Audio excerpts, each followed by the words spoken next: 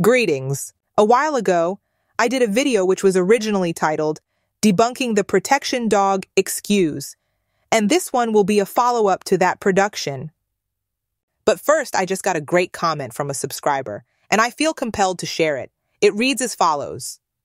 Dog lovers don't like facts because they refuse to see what's true. They don't, for example, want to believe that dogs' paws really contain bacteria and sometimes even fungus, or that a dog's saliva really can cause a serious infection to a person if the dog licks the person's wound. There are videos and news reports about those subjects, but dog lovers don't watch or read them.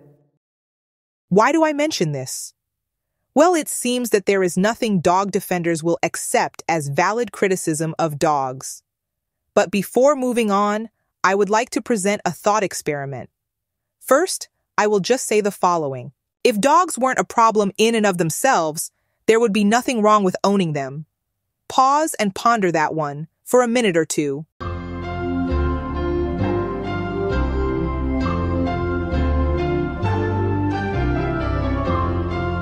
I say this because, to be sure, the dog owner does share in some of the responsibility and blame.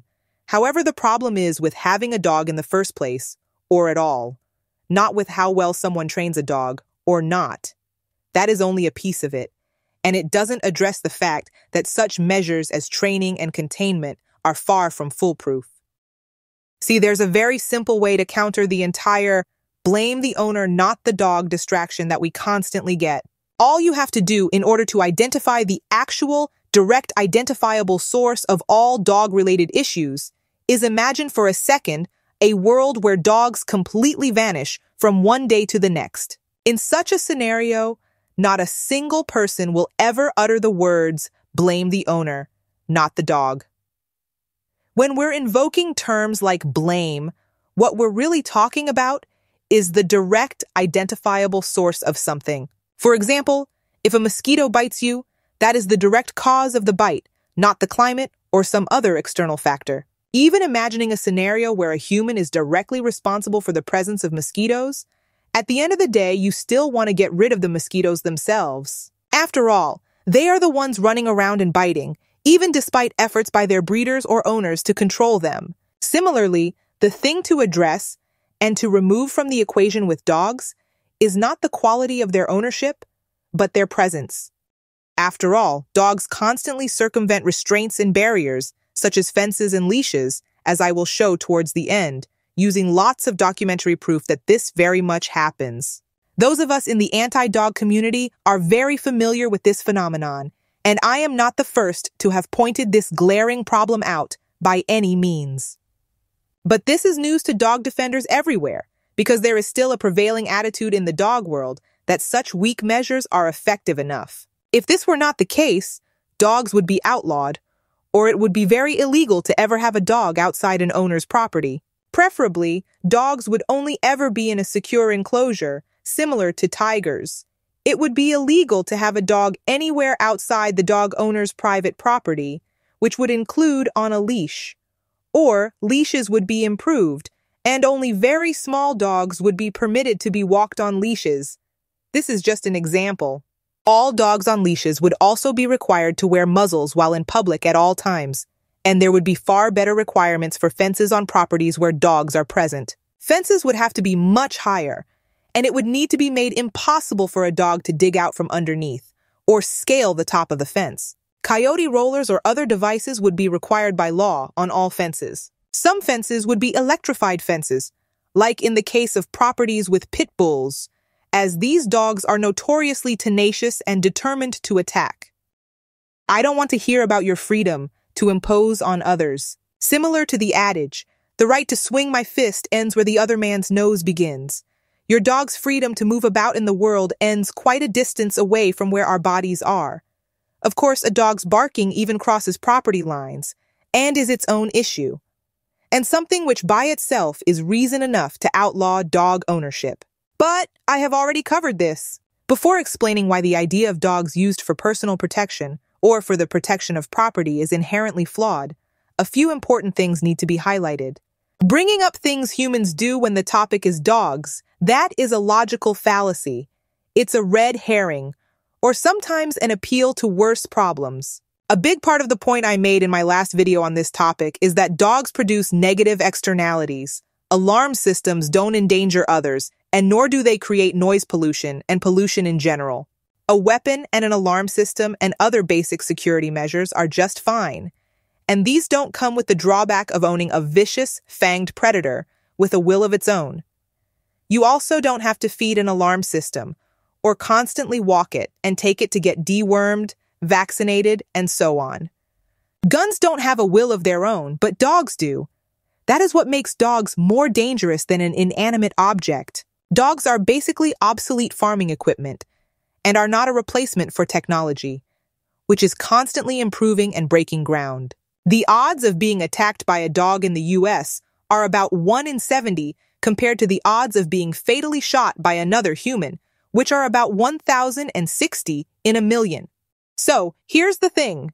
This is something I have recently addressed, but it bears repeating. Having a dog for protection is like hiring a bodyguard who is liable to assault anyone at random, including many people who pose no threat to you whatsoever. You'd fire them in a heartbeat. It's like having an alarm system that constantly goes off with false starts and false alarms. The end result would be that you'd get rid of it because it would continually irritate the living hell out of you. Yet, that same person will tolerate a dog's incessant barking or put the bloody dog in their backyard and ignore it somehow and impose the barking on all those around them. A dog also cannot distinguish between a trespasser and a visitor or a worker who has fallen in through the roof. A dog will just attack anything it perceives as an enemy and will do so on sight. Hell, a dog will leave its fenced-in territory if the opportunity presents itself in order to launch an unprovoked attack against an animal, such as a neighborhood cat, a wild animal, or another dog. Or the dog may attack a wandering child or a casual jogger, or the mailman, or really anything it decides to attack. Dogs have no discernment. And even if dogs did function somewhat as their defenders say, example given, protecting persons and property, it is only in an incidental and rather indirect way. It works similar to how even a broken clock is right twice a day. Moreover, having an ill-tempered, violent, and massive dog you know will tear an intruder to shreds in your yard or in the home is the same thing as having a particularly nasty booby trap set up in your house, on your property. Legally speaking, you are well within your rights to defend yourself from an intruder who breaks in. However, under the law, at least in the United States, it is illegal to set up booby traps in advance. Yet dogs are an exception to this, in one of the biggest dog nutter countries out there. Back to the point about freedom, dogs don't even deserve rights. They certainly shouldn't be granted the same freedom to roam freely as humans. This is actually recognized and fairly well established today under the law, as evidenced by leash laws and the common practice of keeping dogs in houses or behind gates and fences. However, increasingly, dog nutters everywhere are completely disregarding leash laws, and most fences are actually not a great measure against attacking dogs. The only reason more dogs aren't escaping to attack is because they are too dumb to realize that in many cases, they are physically capable of scaling or jumping the gates and fences they are often contained behind. It seems these dumb, pathetic creatures prefer to bark menacingly while pacing behind a fence. Nevertheless, dogs do get out, and this happens all the time. And finally, dogs do these sorts of things like dig under or hop over fences to get out and attack despite their owner's wishes. Dogs have their own drives and motivations, and these are external to those of their owners. The dog is equally to blame and is, again, the direct and immediately identifiable source of a dog attack. After all, we call it what it is, a dog attack, not a dog owner attack. Listen up, nutters, and listen good. You may find this shocking, but there are people out there who don't wish to be approached by any dog for any reason. We don't care if you falsely believe it's saying hi. It doesn't matter if you have all the confidence in the world that your dog won't bite. And finally, you shouldn't operate under the assumption that everyone else is a dog person like yourself. Dogs make people uncomfortable. And even in the best-case scenario, they'll dirty our clothes or scratch our skin with their nasty, soiled paws when they pounce on us, or get snot or other nose effluvia on us when they sniff us. But your dog could also take a chunk out of us, or far worse. It's not something we ever consented to. Leashes exist for a reason. Use them, and you damn well better make it short. Period! I ended my last video by saying, leashes exist for a reason, use them. But here's the thing. And I did cover this previously. While a dog on a leash is better than one that is not restrained at all, it's still just a stopgap. A stopgap is something that serves a purpose for a short time, but is replaced as soon as possible. Ultimately, it is better for dogs to not be a thing at all. The fact that dogs need to be restrained in some manner is an indictment of their ownership.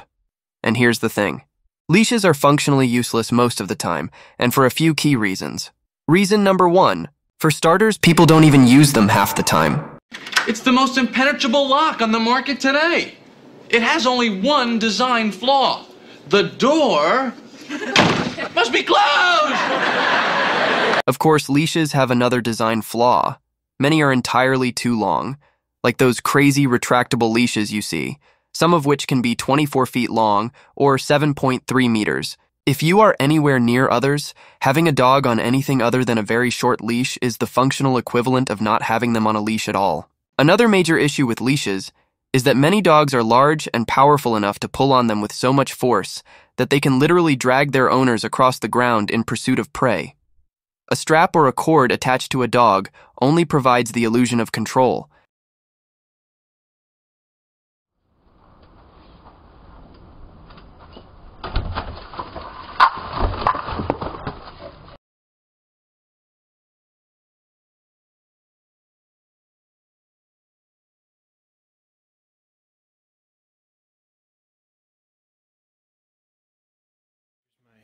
My 88-pound pit hopping over a 5-foot fence. Come on, Bruno. Let's go. We can? Jump. Jump. Come on.